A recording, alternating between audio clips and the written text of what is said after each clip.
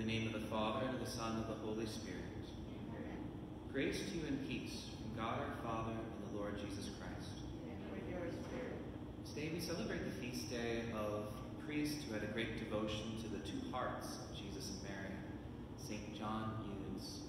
So if you know this beautiful devotion and the consecration of one's home to the Immaculate Heart of Mary and to the Sacred Heart of Jesus, St. John Eudes is the one who is one of those that really develops that theology of going to these two hearts and learning how to love the two hearts and allow the Immaculate Heart of Mary to come more and more within our own heart and the Sacred Heart of Jesus, that they might be able to find rest and home.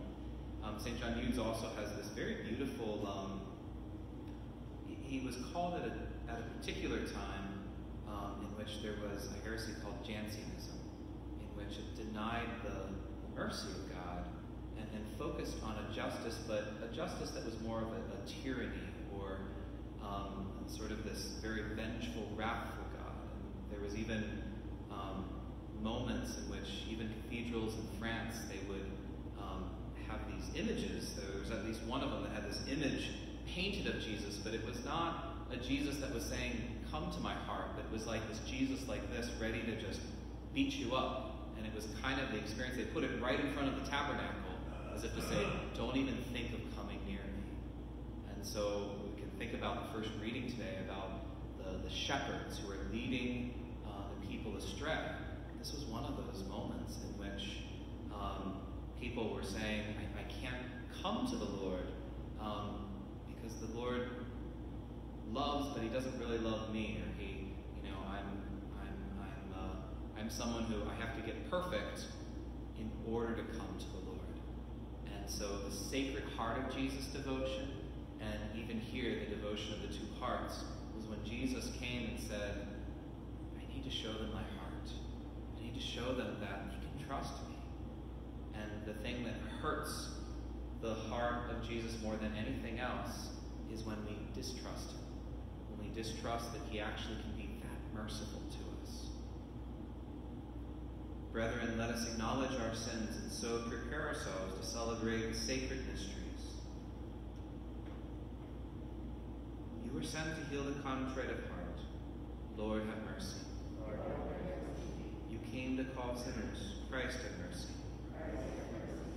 You are seated at the right hand of the Father to intercede for us. Lord, have mercy. Lord, have mercy. May Almighty God have mercy on us, forgive us our sins, and bring us to everlasting life. Let us pray.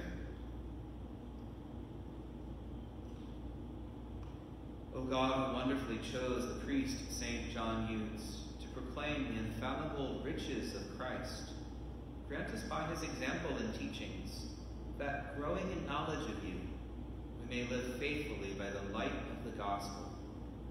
Through our Lord Jesus Christ, your Son, who lives and reigns with you in the unity of the Holy Spirit, one God, forever and ever.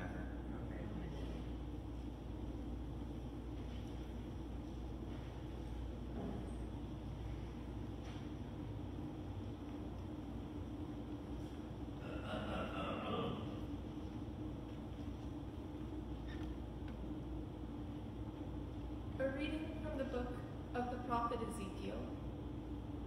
The word of the Lord came to me, Son of man, prophecy against the shepherds of Israel. In these words, prophecy to them, to the shepherds. Thus says the Lord God, woe to the shepherds of Israel, who have been pasturing themselves. Should not shepherds rather pasture sheep? You have fed off their milk, worn their wool, and slaughtered their fatlings. But the sheep you have not pastured. You did not strengthen the weak, nor heal the sick, nor bind up the injured. You did not bring back the strayed, nor seek the lost, but you lorded it over them harshly and brutally. So they were scattered for the lack of a shepherd, and became food for all the wild beasts. My sheep were scattered and wandered over all the mountains and high hills. My sheep were scattered over the whole earth, with no one to look after them or to search for them. Therefore, shepherds, hear the word of the Lord. I live, says the Lord God, because my sheep have been given over to pillage, and because my sheep have become food for every wild beast, for lack of a shepherd, because my shepherds did not look after my sheep, but pastured themselves and did not pasture my sheep. Because of this, shepherds, hear the word of the Lord. Thus says the Lord God, I swear I am coming against these shepherds. I will claim my sheep from them. I will put a stop to their shepherding my sheep, so that they may no longer pasture themselves. I will save my sheep, that they may no longer be food for their mouths. For thus says the Lord God, I myself will look after and tend my sheep. The word of the Lord.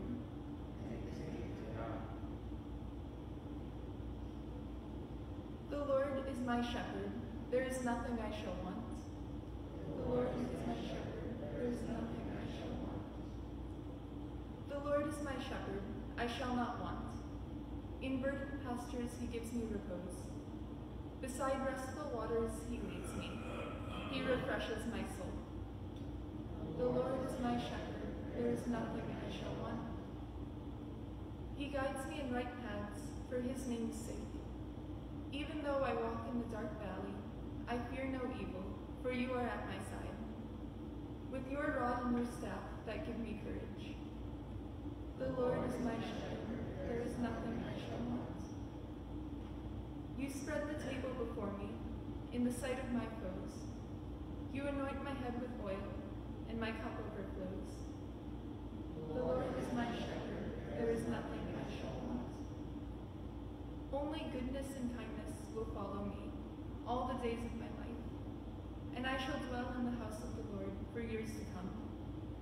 The Lord is my shepherd, there is nothing I shall want.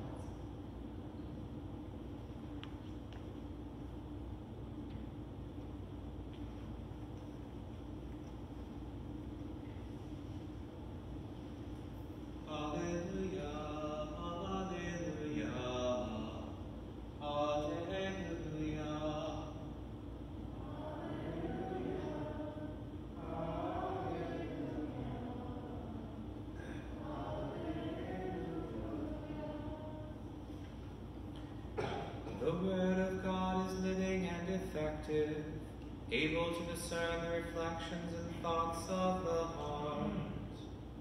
Alleluia, alleluia, alleluia.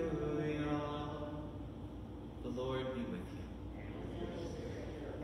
A reading from the Holy Gospel according to Matthew.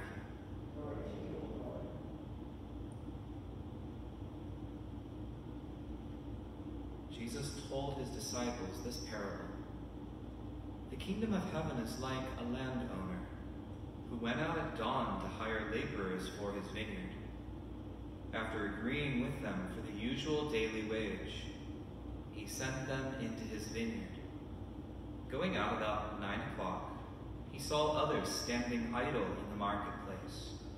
And he said to them, "You too go into my vineyard, I will give you what is just." So they went off. And he went out again around noon and around 3 o'clock and did likewise. Going out about 5 o'clock, he found others standing around and said to them, "Why do you stand here idle all day?" They answered, "Because no one has hired us." He said to them, "You too go into my vineyard." When it was evening, the owner of the vineyard said to his foreman, "Summon the laborers and give them their pay, beginning with the last and ending with the first." When those who had started about 5 o'clock came, each received the usual daily wage. So when the first came, they thought that they would receive more, but each of them also got the usual daily wage. And on receiving it, they grumbled against the landowner, saying, "These last ones worked only 1 hour, and you have made them equal to us, who bore the day's burden and the heat." He said to one of them in reply, "My friend, I am not cheating you. Did you not agree with me for the usual daily wage?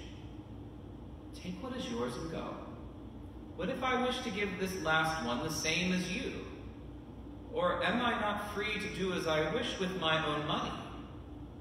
Are you envious because I am generous? Thus, the last will be first, and the first will be last. The Gospel of the Lord.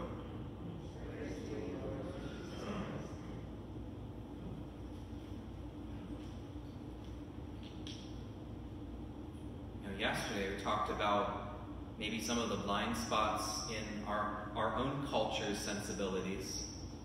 Remember that sort of funny thing even within our national culture, sometimes we can look at ourselves as the very center of the world in our sports and in our media and everything, and we forget that there's others who are outside of us. Well, isn't this another one that probably for our culture, maybe more than others, it maybe kind of rails against? There seems to be something not fair here. You have these guys that only work 1 hour. They get the exact same amount of money as those that worked from the beginning of the day and worked and slaved and burdened, and then people just kind of show up and they kind of do a little bit and they get exactly the same. Think about that. If you had coworkers, or you were one of those that are working at the very, very beginning, and someone just kind of slips in, does a little bit, and they get exactly the same paycheck. Doesn't this kind of go against our American sensibilities of fairness, of they need to get 1/10 of what we did because we worked hard, therefore we get more. And yet, what God is saying here is He doesn't work that way. He has this line, He says, "Are you envious because I'm so generous?" It's something for us to think about, especially those of us, you guys are daily mass goers. In many ways, you guys could be considered those who are working the whole day, bearing the brunt of the day's work. This is maybe directed towards us, who are maybe, we could say, professional Catholics. Imagine getting to heaven, and the person who greets you is someone who was like a notorious criminal. Or just think of that politician in your mind that you can't stand. And they're the one greeting you at the pearly gates. What would you do? Would you be like, "Wait a minute, why are you here greeting me? You should be in the other place"? What if it was Osama bin Laden who is at the pearly gates greeting you? I mean, this is where the rubber hits the road. We want to have the heart of God, who wants all of His children in heaven. Are we willing to pray that everyone, even those that we despise, or those who have done great evil and great wrong, and remember, sin leads to condemnation, but the lesson of this parable is that God can save someone even in the final hour. God can save anyone if they're open to His mercy. He never forces them to come to heaven. And our sin solidifies a statement against God unless we turn to Him in time. But if we turn, God is always there to catch us, to scoop us up, and to bring us to heaven. That's His deepest desire. And if right now, if we start thinking about if there's someone in our life that if we saw them greeting us at the pearly gates, and we are resisting that, well, maybe there's something there in which we don't understand the deep mercy of God. here's something to think about with this as well. Think about those who were waiting and maybe only worked 1 hour. And so if we look at it from one point of view, we could say they didn't do enough, they shouldn't get enough money. But maybe that master, that owner, is maybe looking at it in a different way. I don't know if anyone's ever had that experience of being unemployed or just waiting on the side. I remember in DC, when I would drive by, there were many people that were trying to get work. A lot of times there was an undocumented status or so, and they're trying to provide for their families, and you just see them all waiting at the corner for someone to come and to give them work for that day. And sometimes they were there the whole day, and sometimes they never got anything. Imagine what that feels like. Maybe for some of us who've never had that experience, we don't really know that experience of humiliation, the experience of rejection, the experience of, I can't take care of my children. And that's a suffering. And maybe this laborer or this owner maybe saw that in a certain sense they went through such a terrible suffering, more than those who had a job and who were working and who were getting paid and doing that work right there. These over here, they were suffering from their humiliation and their lack of dignity. And so quite possibly, what the landowner is doing here is saying, I want to make up for the way in which society didn't lift you up in your dignity, didn't take care of you, and sort of pushed you off to the side. That's the God of mercy.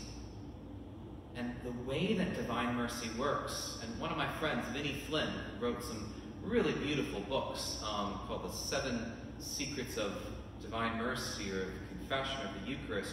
One of the things that he points out is he says, God loves us backwards. In the way that we would normally think, if there's someone who is hurting me, I should love them less. If there's someone that's walking away from me versus someone who's coming to me, I should love them less. But the way that God's mercy works is that his misery, or our misery, is a magnet to his mercy. And there is this mysterious way in the message of divine mercy that God actually loves us more in the midst of our sinfulness, because he knows that we need it more. It's like a child that you have. Maybe you have a child in your family who has, is someone who has given you a lot of hardship. Maybe in their teenage years or so, the real rebellious child. And in many ways, they cause you more pain than anyone else. And yet, isn't there a way in which your mother heart, your father heart, loves them more?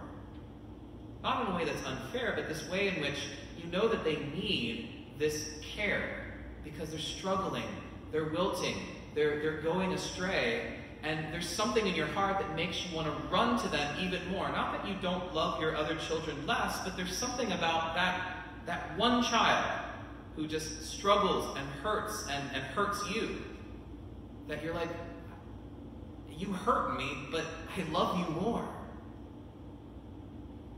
That's the God of mercy. And so we need to have that kind of heart as well. That when we see someone hurting or a sinner, one, we should recognize that we're sinners in need of God's mercy. But there should be something that happens in our heart that actually runs to that person all the more.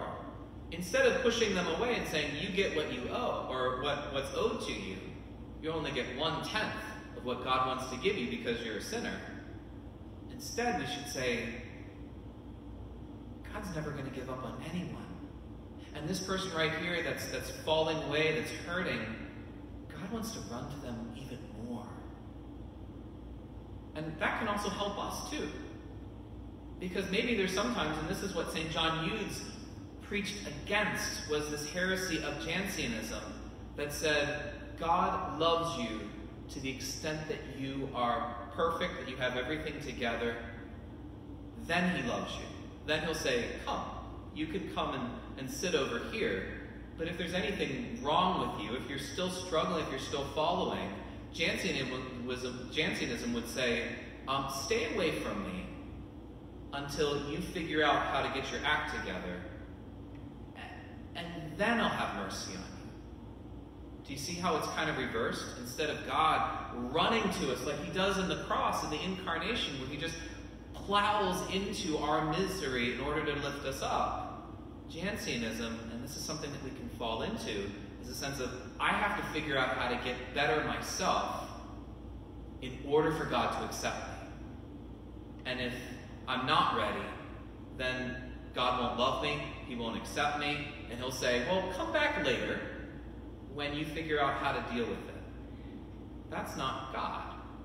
God is the God here who sees even those who have been waiting and maybe that have not been getting everything together. They don't have their job in a sense. They're not, sort of working through that. They're just kind of drifting. They're sort of floating there. And the Lord is actually going to pour an increase of mercy on them. Because that's the way that he works. So this should give us great hope, but it also should challenge us to have the heart of God. Especially to those that maybe are struggling or away from their faith. Have the heart of God towards them. And in doing that, you become a magnet. As their misery is a magnet in which you start living out the message of divine mercy, that mercy becomes a magnet for them to say, wow, I am loved by so great a God who didn't give up on me even when I might have given up on him.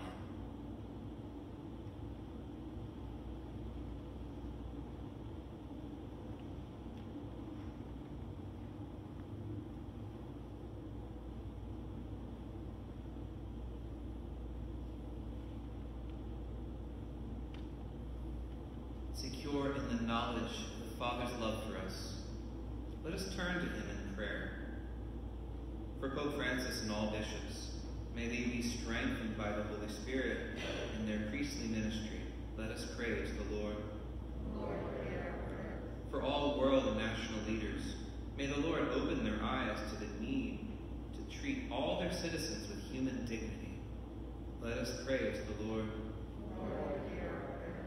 For those suffering from illness or hurt, may they find strength in God's infinite love. Let us pray to the Lord. Lord, hear our prayer. For this faith community, may the Spirit help us grow in faith and virtue. Let us pray to the Lord. Lord, hear our prayer. For all those who have died, may they find eternal happiness with Jesus, the Good Shepherd. Let us pray to the Lord. We pray for wisdom for our nation's leaders. We pray that they might have the mind and heart of Christ, especially as they help those who are on the fringes of society. That they might be able to provide even more care for those who are in need, especially the unborn, the elderly, the handicapped, the immigrant, those who are without work, the poor, single mothers, all those that are rejected in some sort of way in society or lessened in society, that they might use the authority given to them to build a culture of life and a civilization of love. Let us pray to the Lord. We pray for all the intentions within Our Lady's intercessory box. Pray for all those that are within each of your hearts. As we pray, Hail Mary, full of grace, the Lord is with thee. Blessed art thou among women, and blessed is the fruit of thy womb, Jesus. Holy Mary, Mother of God, pray for us sinners, now and in the hour of our death. Amen. Almighty Father, we humbly pray that you grant us these petitions. Through your Son, Christ our Lord.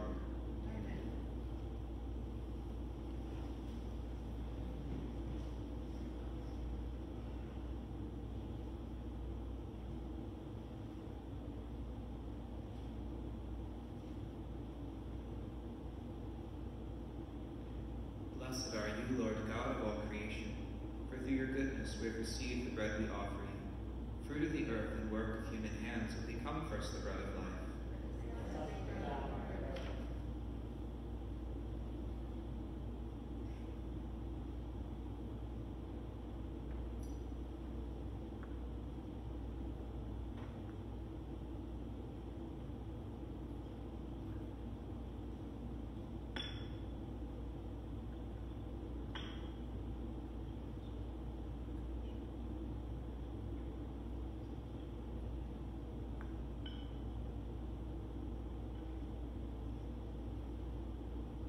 Blessed are you, Lord God of all creation, for through your goodness we have received the wine we offer you, fruit of the vine and work of human hands, that will become our spiritual drink.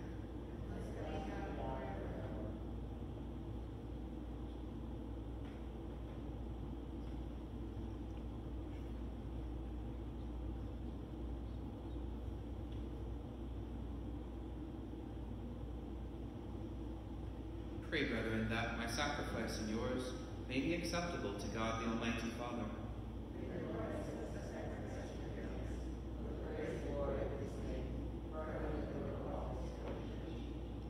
Most merciful God, who were pleased to create and blessed St. John Eudes, the new man in your image, the old having passed away, graciously grant that, renewed like him, we may offer you the sacrifice, the acceptable sacrifice of conciliation, through Christ our Lord.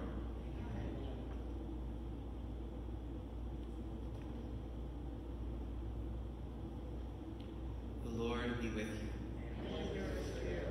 Lift up your hearts. Let us give thanks to the Lord our God.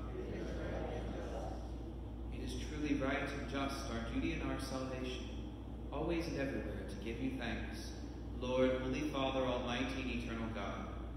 For although you have no need of our praise, yet our thanksgiving is itself your gift, since our praises add nothing to your greatness, but profit us for salvation through Christ our Lord.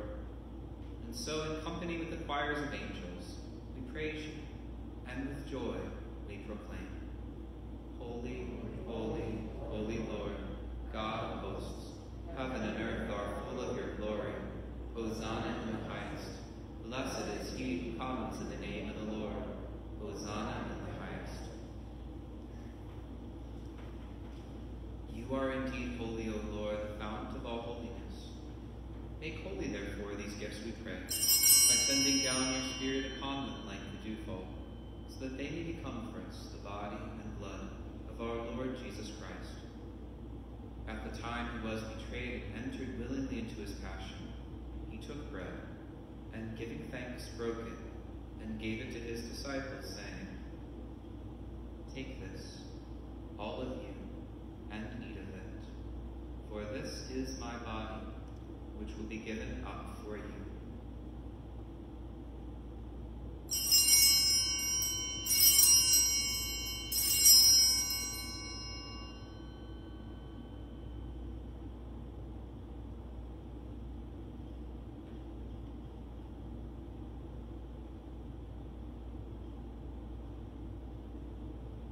Similar way, when supper was ended, he took the chalice, and once more giving thanks, he gave it to his disciples, saying, Take this, all of you, and drink from it, for this is the chalice of my blood, the blood of the new and eternal covenant, which will be poured out for you and for many, for the forgiveness of sins. Do this in memory of me.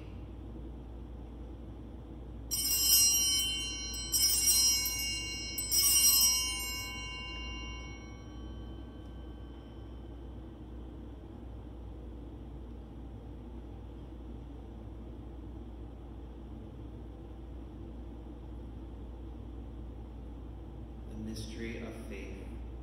We proclaim your death, O Lord, and profess your resurrection until you come again.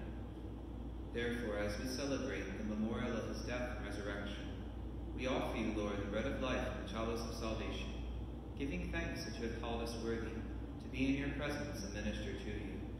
Humbly we pray that, partaking of the body and blood of Christ, we may be gathered into one by the Holy Spirit. Remember, Lord, your church spread throughout the world and bring her to the fullness of charity. Together with Francis, our Pope, and Richard, our Administrator, Ronald, our Bishop-elect, and all the clergy. Remember also our brothers and sisters who have fallen asleep in the hope of the resurrection, and all who have died in your mercy. Welcome them into the light of your face.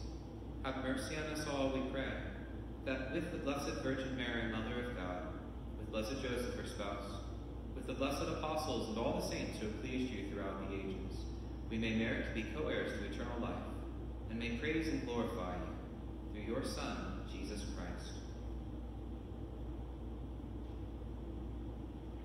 Through him and with him and in him, O God, Almighty Father, in the unity of the Holy Spirit, all glory and honor is yours, forever and ever.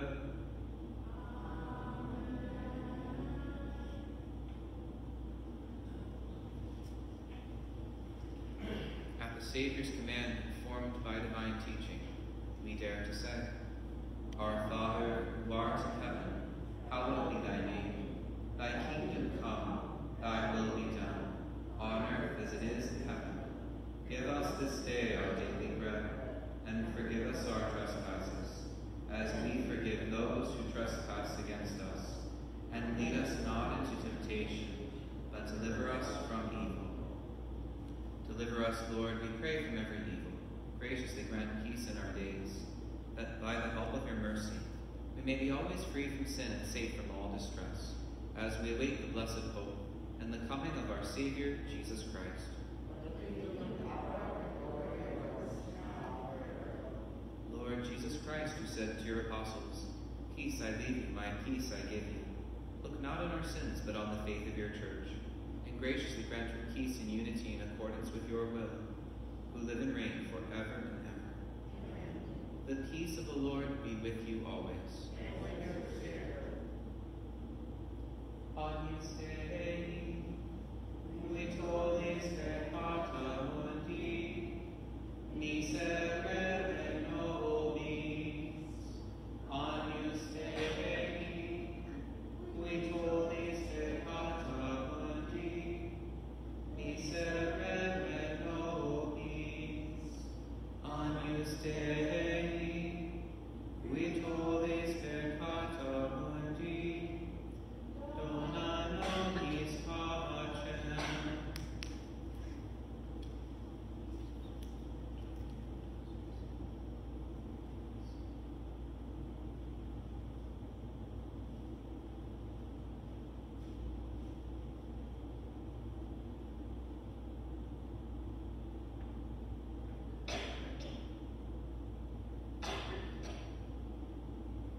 Behold the Lamb of God.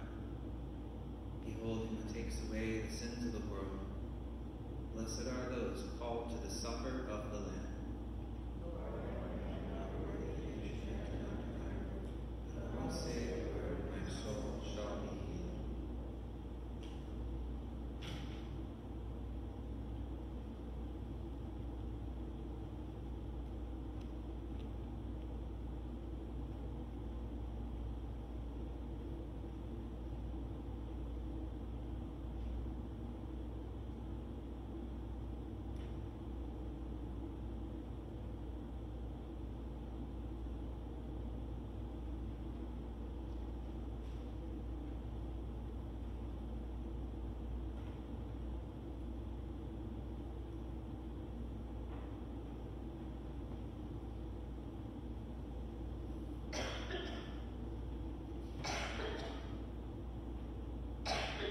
Amen, I say to you, that you who have left all and followed me will receive 100-fold, possess eternal life.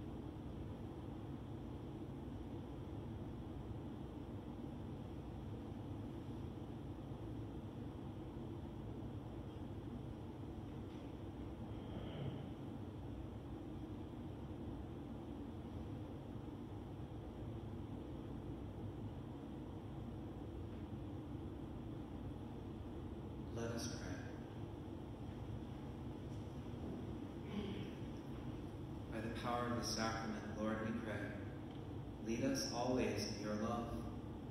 Through the example of Blessed St. John Eudes, and bring to fulfillment the good work you have begun in us, until the day of Christ Jesus, who lives and reigns forever and ever. Amen. For the final blessing, I want to share, it's both happy news and sad news from different points of view. We're getting ready to reopen our school right now, and we're figuring out a way of being able to have Mass for the school kids every single week. This is really important because especially during this time, they might have been disconnected from receiving the Eucharist, and so it's important for us to keep growing in that. The sad news with that is that in order for us to do that, we can have half of the school come to a Mass, but in doing that, because of the policies of schools during this time, the school kids and their teachers aren't able to mix with the general populace. So we're kind of wrestling back and forth, but on Tuesdays and Thursdays, at least at this point right now, I think starting with August 27th, we're going to have those be school Masses. But the sad part is I wouldn't be able to do a daily Mass it'll be at the same time, but the daily Mass would need to be, if people wanted to go to St. Pat's at that time, St. Paul's or St. John's, or be able to watch it over virtual right now. And I know this is a hardship for especially a lot of you that every day of being able to come. But the wrestling that I had to go through is, if I only had one school Mass, then the kids would go every other week, versus if I do half and half, then those little parishioners of this and that ministry, they'll be able to be fed with the bread of God every single week during the school day. And it becomes actually a point of communion for them, because this is going to be a very difficult year for schools everywhere, in which there won't be as many sort of community gathering moments.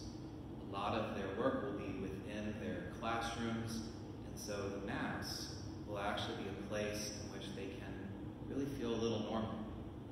And so it was really just kind of weighing on my heart to do this decision right now. So I'm sorry if if any way this hurts, kind of stings, but in the midst of this time of flexibility and sacrifice, to be able to just offer this, especially for the children who will have the opportunity of being able to grow in their faith during this difficult time that so pulls against them in so many different ways. So I'll speak more about that. If you have more questions or thoughts, you can always reach out to me. But that's something that I wanted to let you know as soon as possible. So next week is when school begins.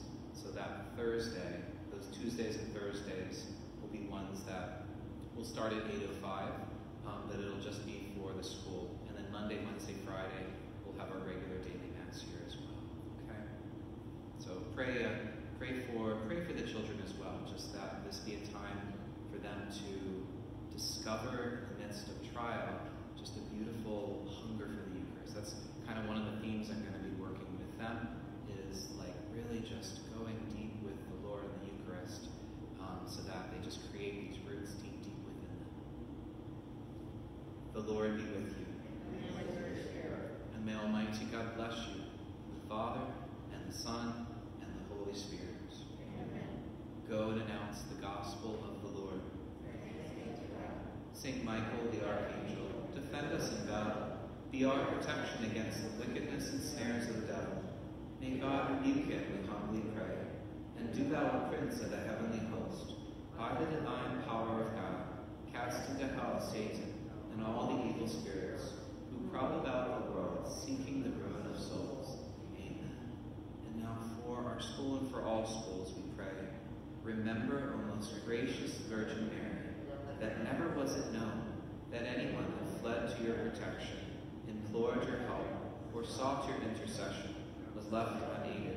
Inspired by this confidence, I fly to you, O Virgin of Virgins, my Mother. To you do I come, before you I stand, sinful and sorrowful. O Mother of the Word incarnate, despise not my petitions, but in your mercy hear and answer me.